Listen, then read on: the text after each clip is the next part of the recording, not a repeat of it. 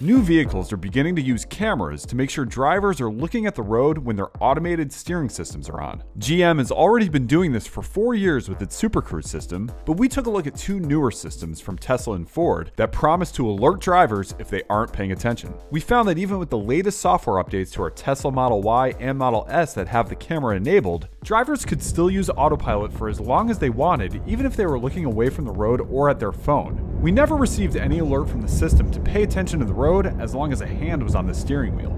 Now, here's the same test with Ford's system. Notice how the system alerts you when the driver's eyes are diverted. We then tried obscuring both vehicles' cameras. Autopilot remained active and did not prohibit the driver from using the system, while Ford's Blue Cruise didn't allow us to engage the automated steering system at all. Tesla didn't comment on our findings. We hope to see more automakers use cameras to keep drivers safe, and we will evaluate them as they become available.